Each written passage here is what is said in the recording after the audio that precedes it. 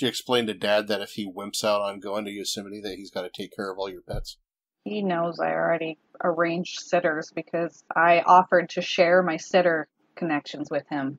He doesn't want strangers in the house. Like, you realize I trust these people with my child. Yeah. I don't think... They're findable at a later date. We know how to track them down if something goes I don't awry. think they're going to steal your blood pressure medication. My drunk friends have been in your house when you're not there. That's way worse. Yeah, right? McDonald life. Oh, that McDonald life. Word life. Thug life. Basic thugonomics.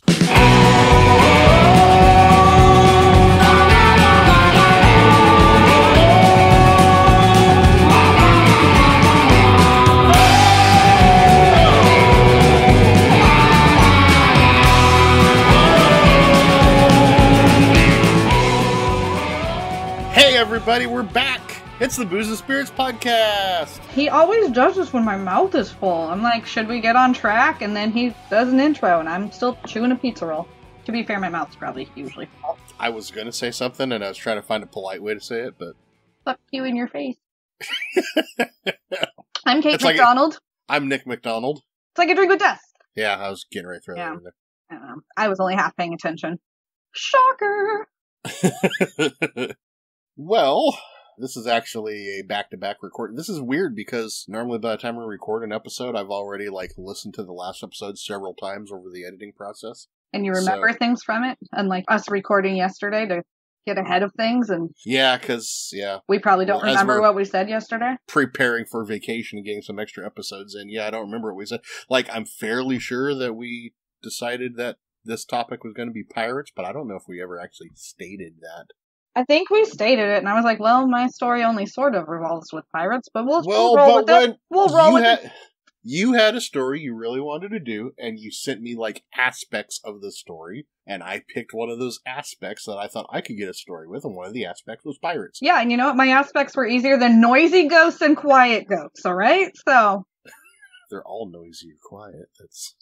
It's the media. It's the mid-range ghosts that you have to watch out for. It's the media. It's the media out to get ghosts. Damn liberal media. That's where I thought you were going with that. Damn liberal media, always making ghosts out to be, I don't know what, racist? Racist just because they're from 300 years ago? They're usually pale. Do you like that TikTok I sent you this morning? Yeah. You've been mistaken for a ghost not one, but 3 times. While walking in the woods. I'm not floating through the woods. I'm walking like a normal bisexual through the woods. With purpose. She's my new hero. Maybe we'll add that to the social media at some point in time, just so I'm not entertaining only myself here. Yeah, that'd be nice if our entertainment-focused venture here bothered to entertain anyone else, but that's really not our strong suit, is it? Rambling's my strong suit. Rambling and drinking. I'm Scotch-Irish. I don't know what more you want from me. I don't know. Why did we start a podcast? What are we trying to get out of this podcast? Money. That didn't work out. No. Fame, glory, one of those. Pizza rolls. I just ate those. Oh. Fuck. To entertain ourselves? Yeah, that sounds about right. Yeah, that's about 90% of what we do. Something to do! It's also a good excuse. You can say, oh, well, I'd like to do that, but I gotta record my podcast today, so I can't. Yeah, and then people are like, you have a podcast? And then they listen to 5 minutes of it, and they're like, oh, I forgot to check out your podcast. Your drink pictures you posted on Instagram on your personal account look great, though. Somebody was diving through our back catalog the other day, and I thought maybe it was Kel because she was trying to write a play on short notice, so I asked her, I said, are you writing a play about a woman whose husband starts a podcast? That was not what she was doing. That's probably the best. I said, oh yeah, well someone was deep diving our old catalog. She goes, oh, I need to do that someday, and I'm like, I don't expect you to at this point. I've given up on that. Sean, heard a clip from the clip show where he's in the background, and he got really confused, and I was like, that was you. And he was like, oh, okay. He just, walked away. Fair enough. Yeah. So, we got pirates. Well, you've got a story that has the word pirate in it. It does have the word pirate in it. I've got a story that's vaguely pirate related, but a lot more crazy person related. Fair enough. Who should? I have reason to believe pirates are crazy people. All right. Well, Want me to go first? You went first last time? Well, but I don't know. I feel like your drink is going to be more focused on your story since my drink was focused on my story last time. I'm a narcissist. So I should go first then, so that there's some actual progress to, we'll have my segment that is not important at all, and then we'll have your segment that leads into your drink. That is not important at all, and then we'll have a cocktail. Tie some on and go pick my kid up from camp. So. Hey, Uncle Charlie. Want to go bust some ghosts? God, I hope Proctor listens to this. All right. Do we have listeners in Eugene frequently? Possibly, yeah. I don't know how frequently. But. All right. So, this is a story that you may remember because it's fairly recent. This is a story Is that the lady that marries the pirate ghost? It might be. Yes, it is. The story and I go way back. The story of the woman who married a pirate ghost. So we haven't buried the lead. Sorry. This is the story of Amanda Large, and she is a woman from Belfast, North Ireland. She's a divorced mother.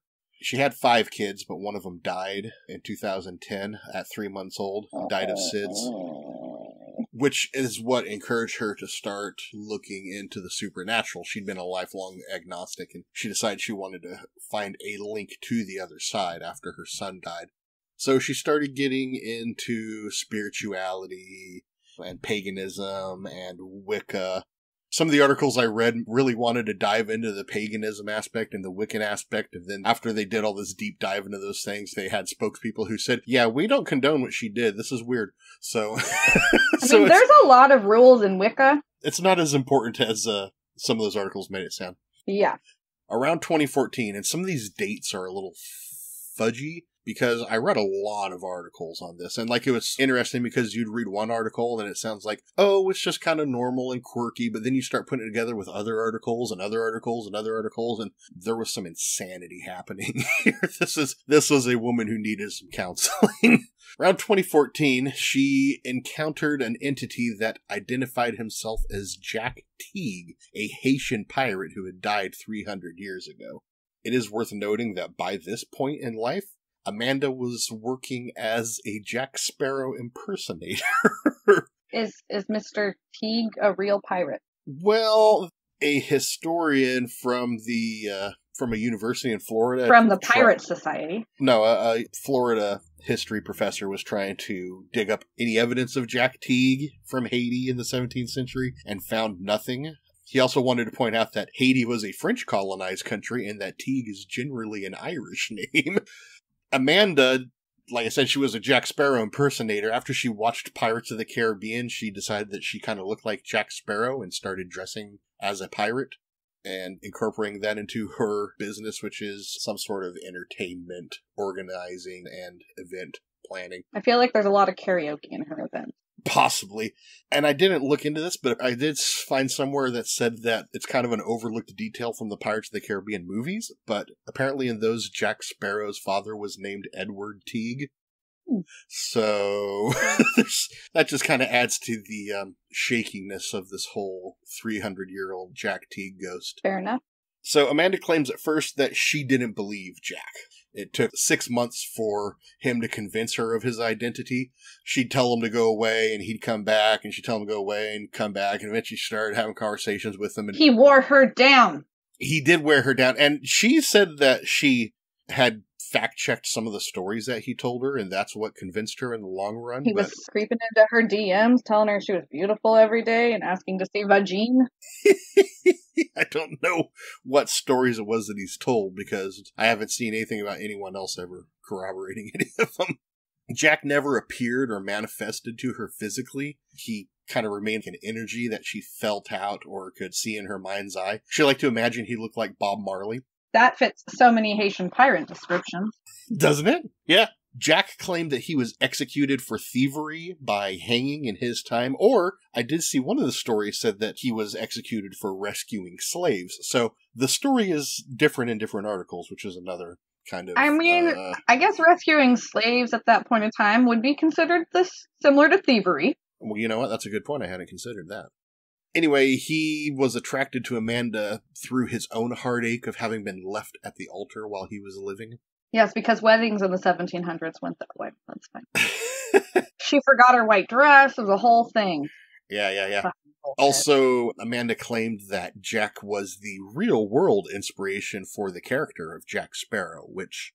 We all know the real-world inspiration for Jack Sparrow is what's his name? What is his name? God. Keith Richards. Keith Richards. I was like Richard something. No. Well, but I mean, that wasn't the inspiration for writing the character. That was the inspiration Johnny Depp took for building the character. Still, we're rolling with it. Okay. So, yeah. Like I say, there's some confusion in here. Some personal, not supernatural confusion in there. Anyway, Jack and Amanda's relationship continued, and it became intimate after a time.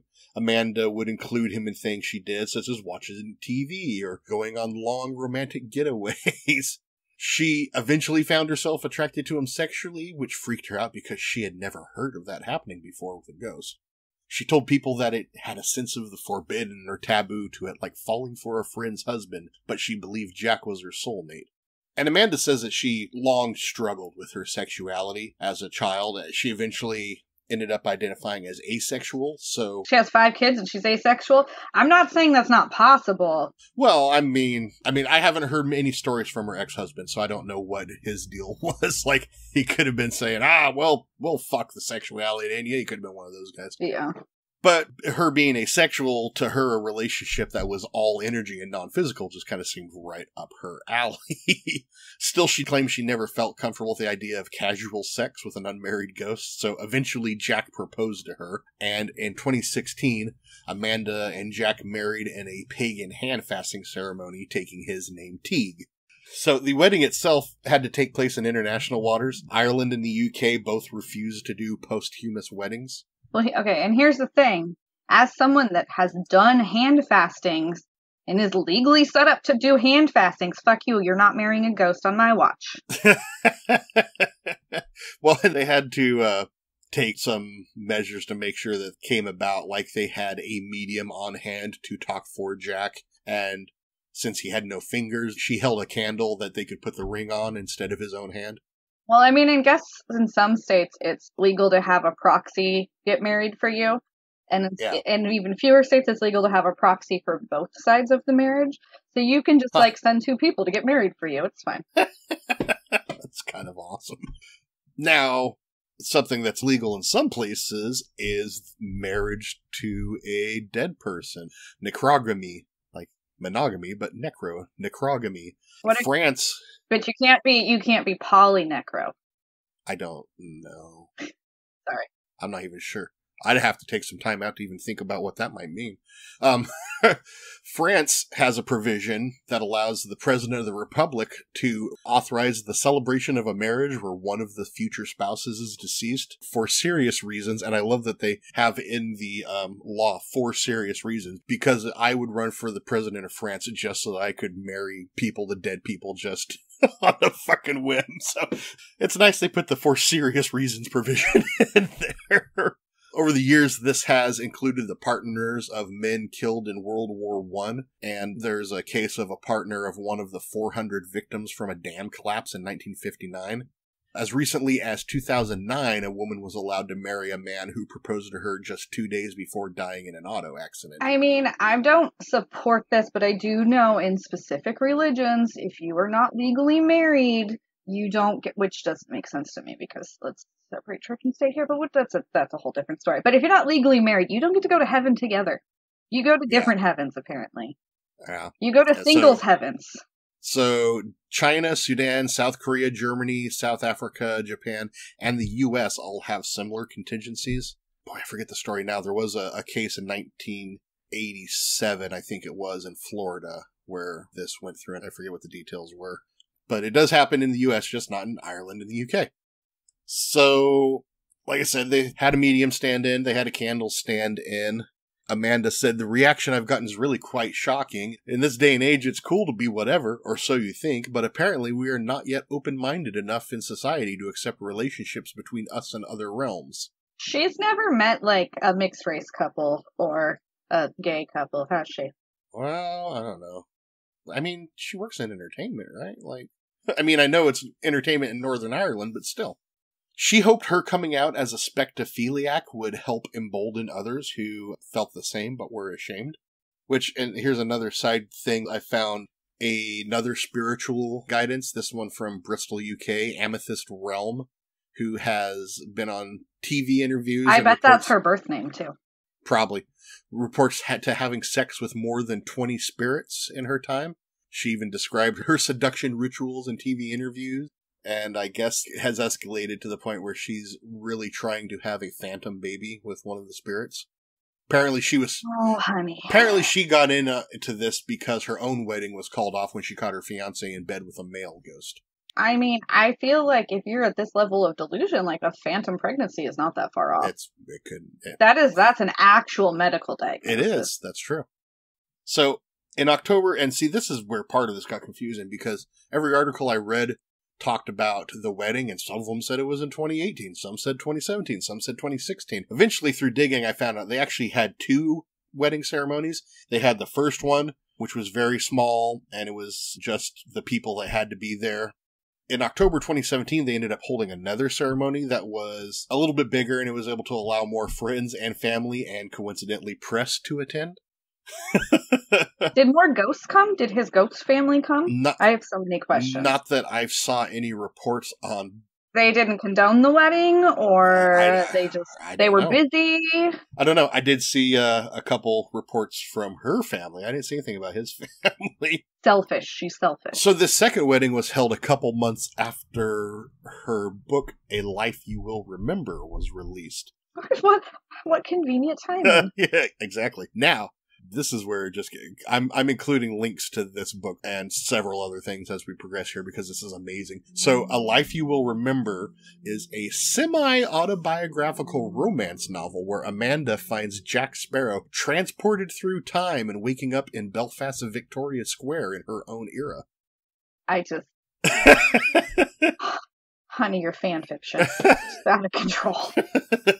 So, after the second ceremony, within weeks, she began to notice little things were wrong. Like, she started to develop perianal abscesses and cirrhosis, as well as feeling drained of energy often. She didn't want... Wait, perianal? Perianal. This is like butt sores? I meant to look it up and I forgot and I'm picturing this as like butt to vag sores.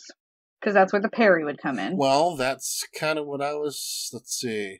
Infected cavity filled with pus in the rectum that appears as a tender red lump under the skin near the anus. What did you put in your butt, lady? What did you put in your butt? Ghost stick isn't going to do that to you.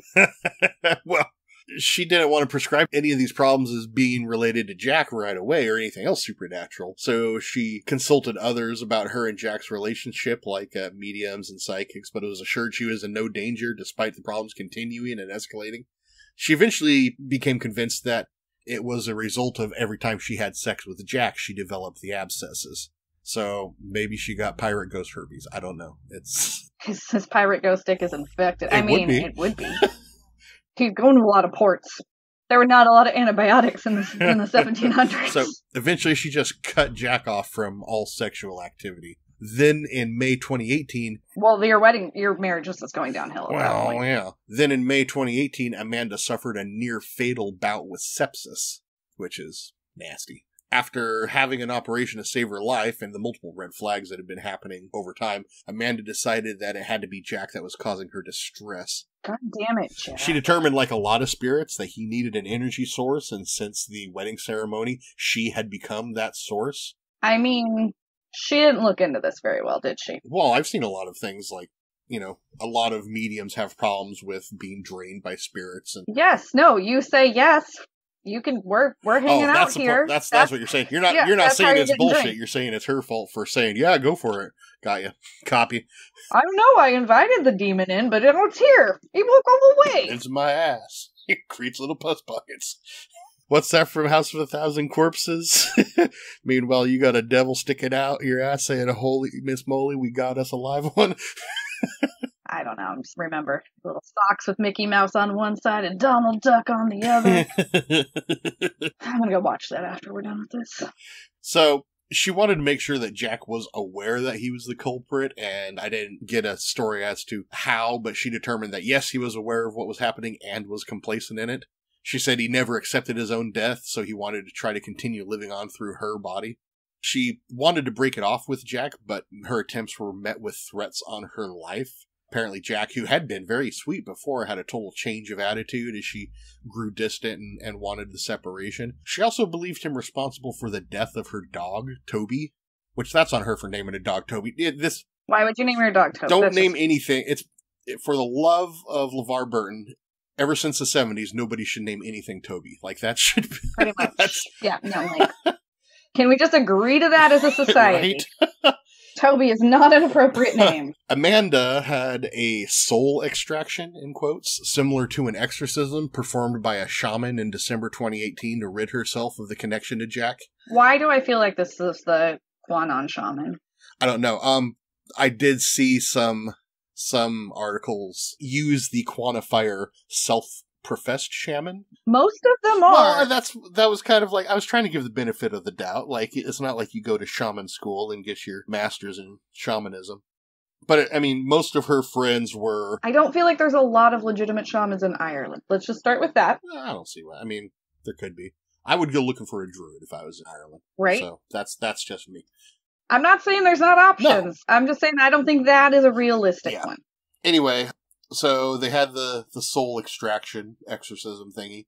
And though she's got a long history of long-standing health issues, even before Jack, but her physical health has seemed to improve greatly since removing him, throwing away that gross candle.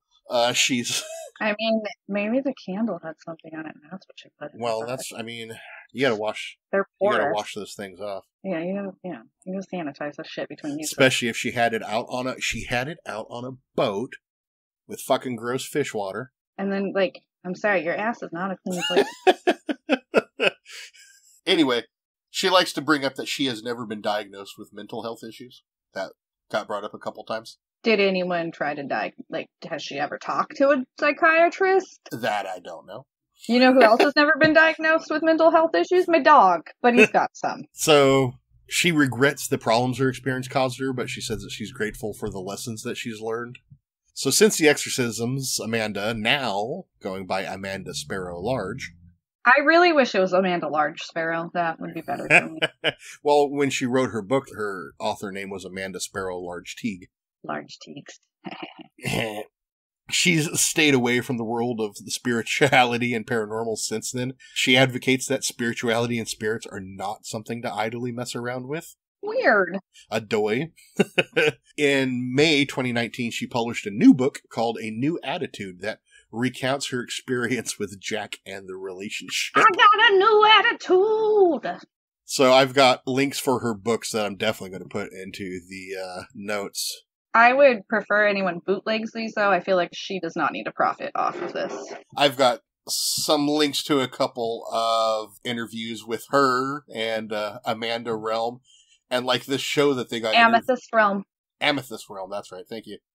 That, this show that they were reviewed on has some really interesting things.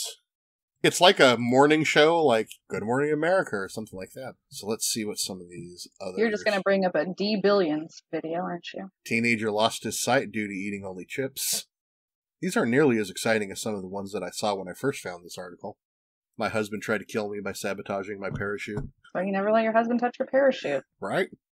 How to get paid £24,000 a year to play with puppies. That might be a good one to look into. Can you send me that?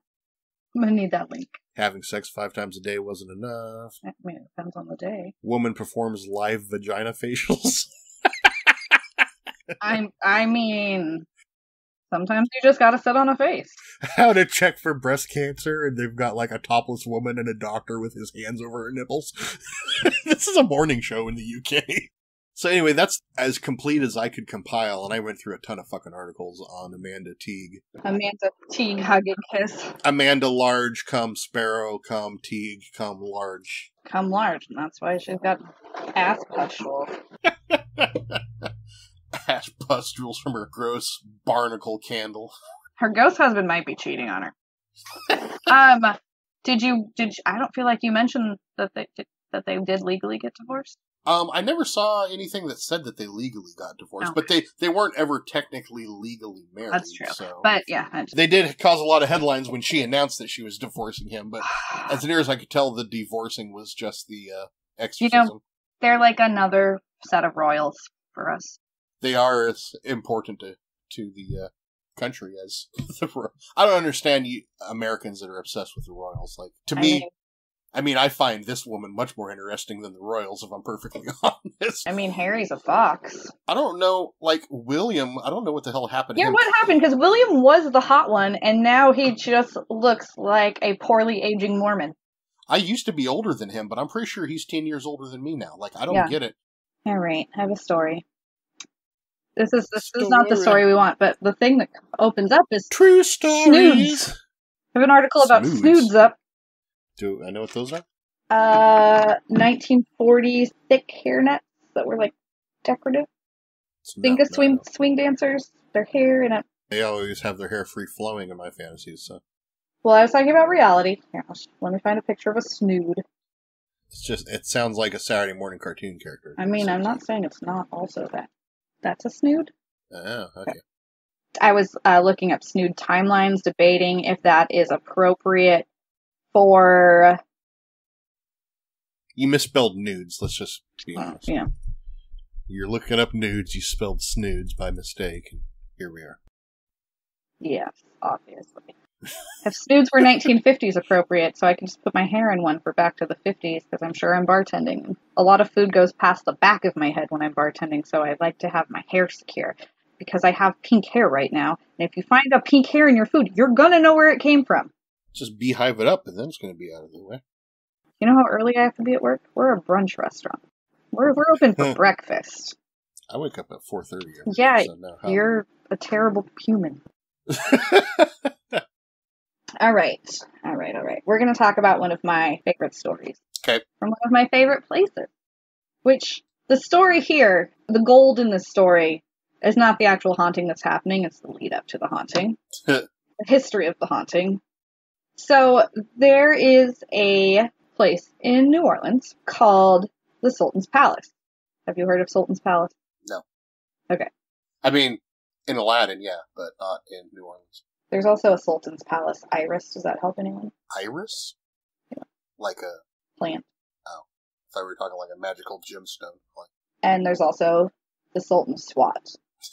And the Sultan's swing. Yeah, but I watched The Sandlot the other day, so I'm with the Sultan's SWAT. The Great Bambino? The Great Bambino. So, okay. The site that the Sultan's Palace sits at is 716 Dauphine Street in New Orleans. Originally, that site was home to a small brick and wood dwelling dating back to 1780 that was owned by a free woman of color. She sold it in 1811 to Francois Darby, who reportedly lived there until her death in 1816. By 1835, the original house had been demolished, or at least incorporated, into the Sultan's Palace as we now know it, which was built by a dentist named Joseph Coulon Gardet.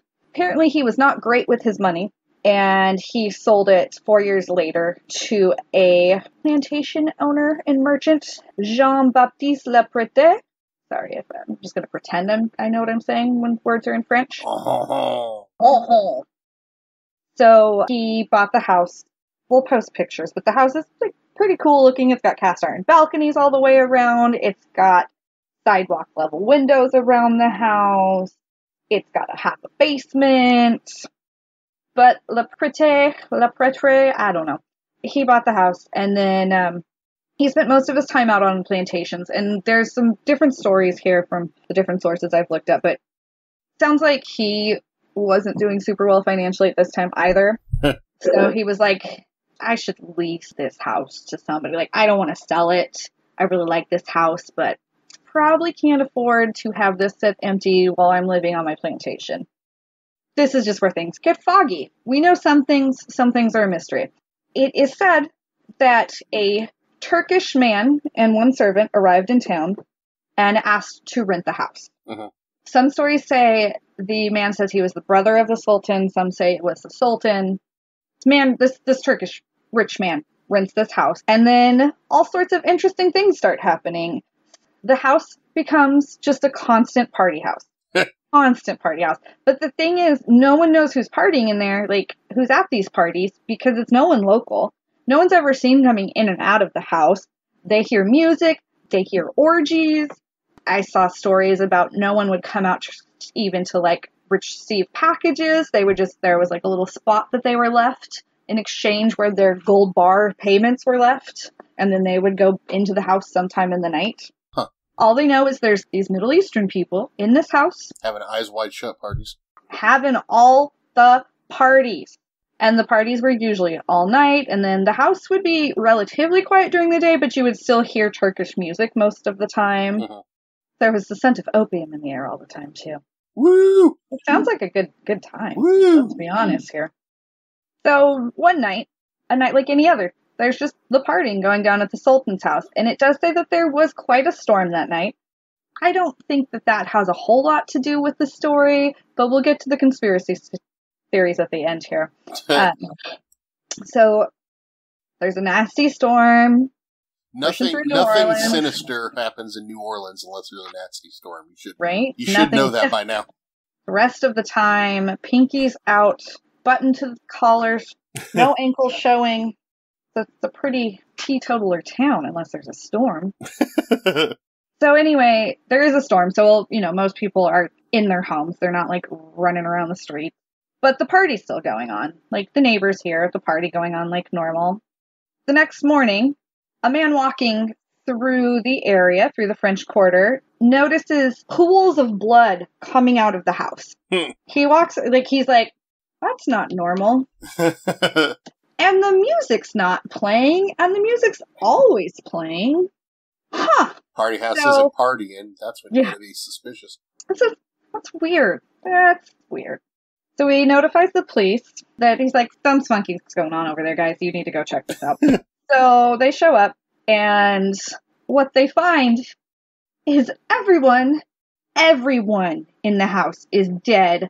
A lot of them are dismembered, cut into pieces. Body parts are everywhere. Blood is everywhere. Like, it is slasher flick on steroids in this place. Yipes. And most of them appear to have been murdered and slashed by, like, bladed weapons. Mm-hmm.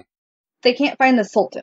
They're like, what the hell is going on here? All these people are dead. We don't know who did it. The Sultan's missing. They never really find any evidence pointing out who this was. They don't find the Sultan. There are some stories that the Sultan was buried alive in the courtyard, or that he was just buried in the courtyard, but I've seen nothing that actually indicates that other than people saying, well, there's a theory. Yeah. The theory that it sounds like the police went with was because of the storm, pirates blew into New Orleans, and the pirates were bored and took out this entire party. Because, when you're bored, why not go ahead and risk the life of your entire crew picking a fight with strangers? It should be mentioned that as the indulgent Sultan, he's got signs of wealth everywhere. Like, there is that. Yeah. He's not hiding that he's got gold and jewels and lavish lifestyle here. So, like, that makes sense that they just, I suppose had some plundering to do. Yeah. But it turns out the man that's claiming to be the Sultan is not the Sultan.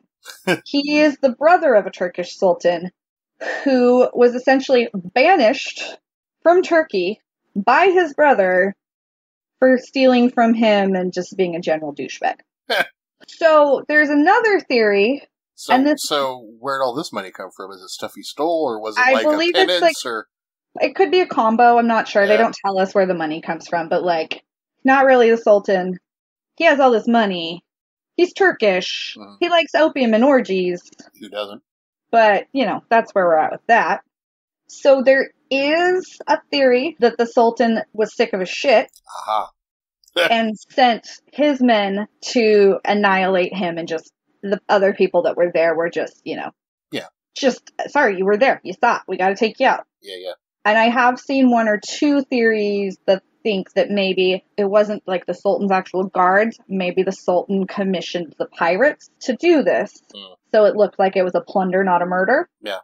They never figured out if the fake Sultan, whose name was Suleiman, or at least he went by Suleiman, if he was buried alive, was he kidnapped, did he escape? Based on what's going on with the hauntings, I don't think he escaped. But that's this is speculation at this point in time. Yeah. The property's undergone multiple owners, renovations, and things over the decades. I mean, this building's still standing from the early 1800s. I believe around the late 50s, early 60s, they turned this building into condos. But there are trends of paranormal activities throughout the property that are reported by visitors, owners, that sort of thing. Mm. So a lot of people have reported, and as well as people walking by the building, have reported seeing what sounds like the same consistent man dressed in Middle Eastern garment appearing on walls of the home, in windows. His face will appear and then vanish. You'll see him walk past the window. Yeah. There's also reports of phantom screams and shrieks. And the most interesting part... Ghost orgy.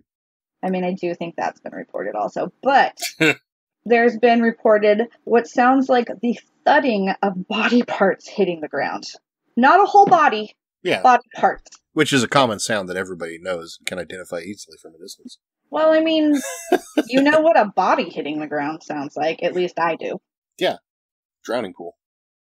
Yeah. Let the bodies hit the floor. Exactly. Let the bodies hit the floor. Right. So yeah, they do also hear bells ringing, chimes, different incenses. Well, that's what we've got going on as far as a haunting. Like, the haunting itself, not that spooky. But we got there in an interesting way. Very interesting way. A little bit more about what has happened to the mansion since then. It was the New Orleans Academy of Art at one point in time. That school closed up during World War II because so many of the students were getting drafted. 1966, it was converted into condos. Is anything in their Airbnb appropriate? Can we go? I will have to look and see. You know, it depends on their CCNRs if they're allowed to even have an Airbnb there. That's a lot fair. of condo associations don't allow short-term rentals. It's fair. Ask me how I know But that. they'll allow ghost orgies. Everyone allows ghost orgies. Ghost You've orgies. Body parts hitting the floor. Have you ever tried to stop a ghost orgy? It's a lot of work. Try to organize a few and then try to stop them. Yeah. So that's my my story of Sultan's Palace. I mean, don't get me wrong. There's a lot of hauntings in New Orleans and a lot of, like, seedy stories. But I feel like this one takes the cake. It's a pretty good one. As far as mysterious, what the fuck was even happening here? Yep. What the fuck was happening here when people were alive, and what the fuck was happening here when everyone died? Mm-hmm. So, you got a drink to go? Well, as per usual, I'm kind of working out some kinks here. I haven't fully committed to all parts of this yet. Does it taste like Turkish Delight? I don't know if I'm that talented, because I'm not sure I've ever had Turkish Delight, so I can't guarantee. Does it taste like the bowl of an old hookah? Yes. So what we're going to do is we're going to take an old hookah. We're not going to clean it. No. We're just going to pour some vodka in it. Swish it around. A hookah shot. Yeah. I think it's, it's a win-win. It's the evolution of the hookah stank is the hookah shot. I mean, it just kind of depends on what kind of shisha you were smoking, I think. So. Okay. All right. The flavor can change depending on that. Yeah. So it'll taste like an ashtray, but what kind of ashtray? Fruit and tobacco and, Right. We grew up in the 80s. We drank from ashtrays before. Never on purpose, but, shit happens when you're a kid. I mean, people put out cigarettes and soda cans at parties. It's not your fault it's not the soda can you thought it was. Shit happens. Shit happens. Anywho. So my thought here was to go with maybe a Mediterranean-inspired lavish cocktail. So Crab and goat cheese?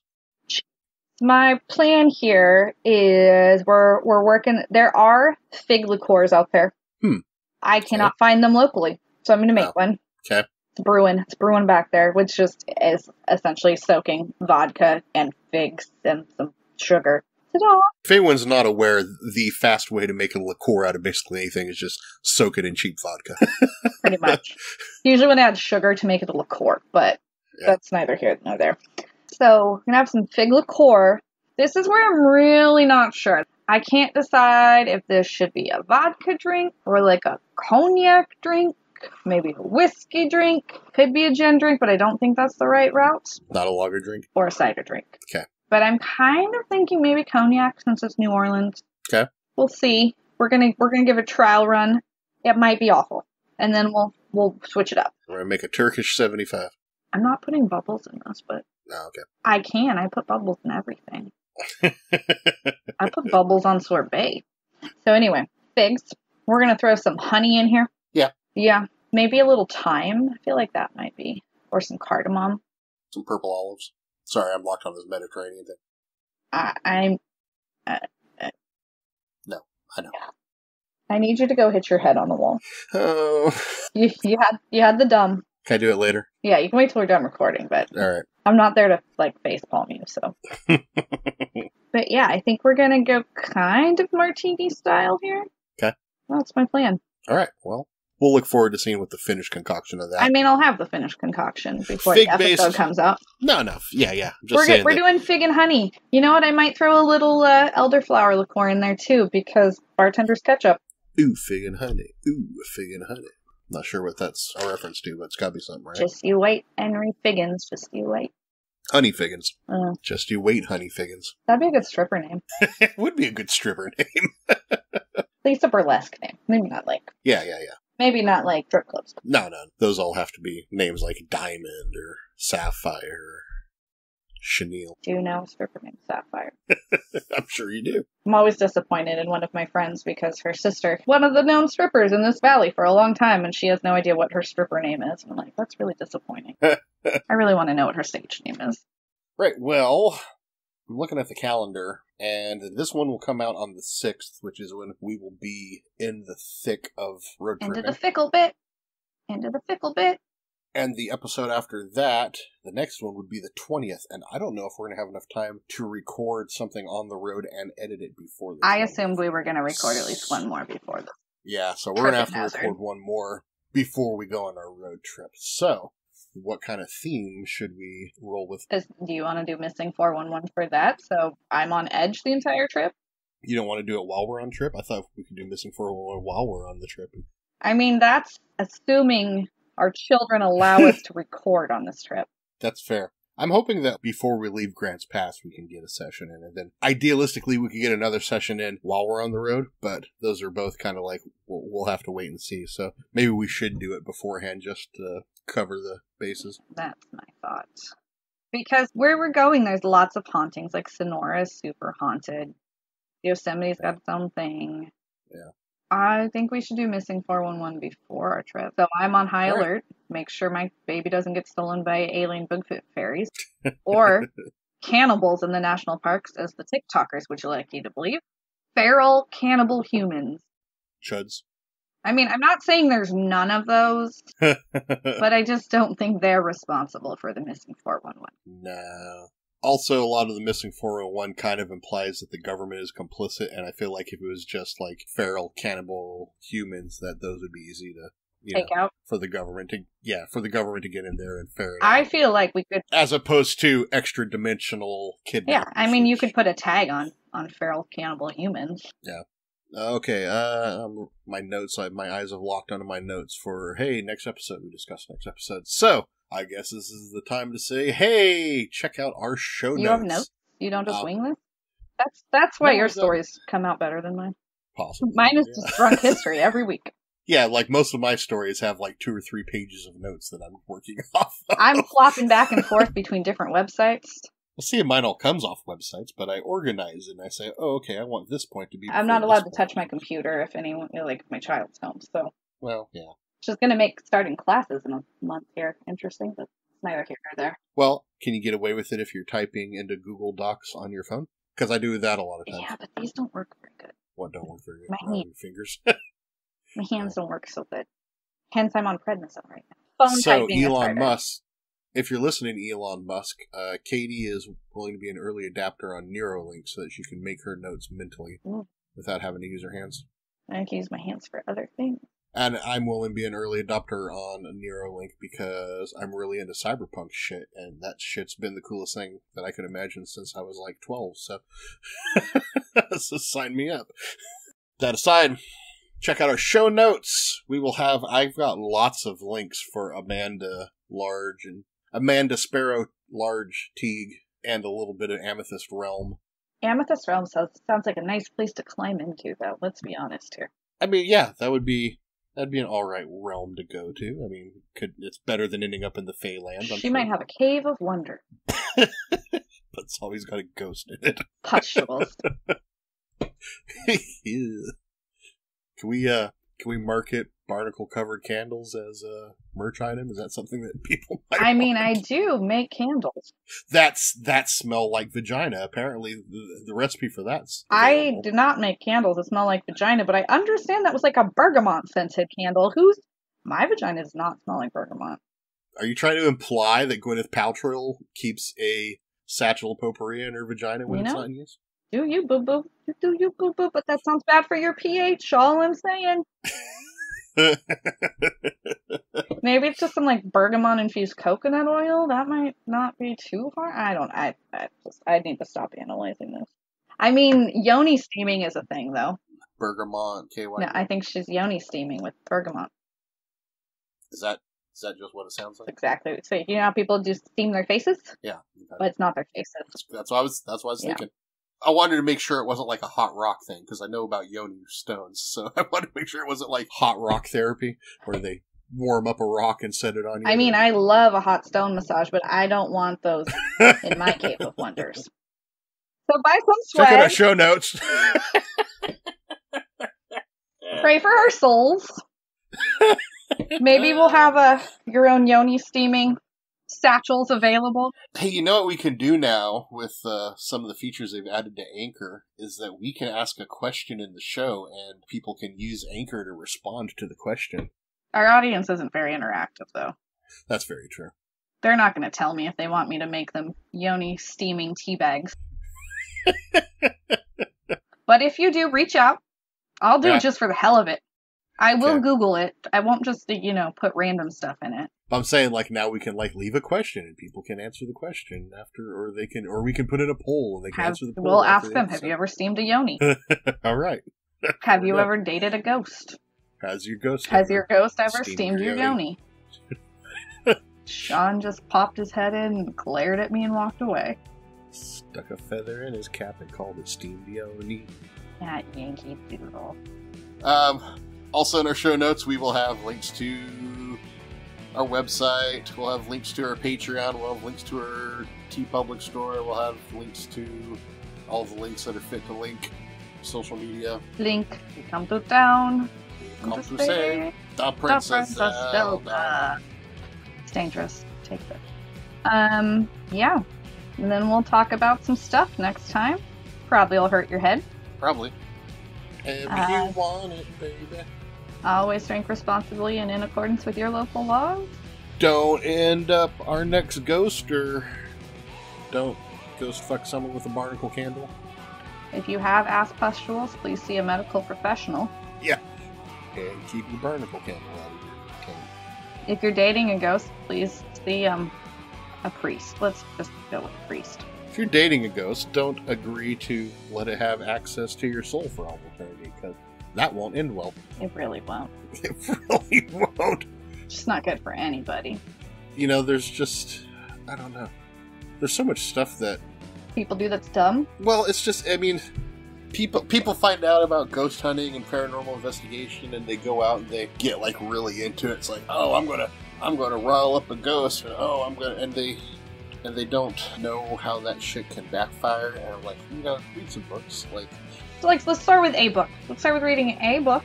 It's like this is why I don't personally, I have no enthusiasm for ghost hunting, because I know how that shit can go awry, and I got kids, so I don't need that shit following me home. I got kids. They're multiplying. I hope not. All right. We should probably leave now. We said our things. We should go. Goodbye. Go. We're leaving Bye. now. Bye. Sorry. We'll see you next time. Maybe.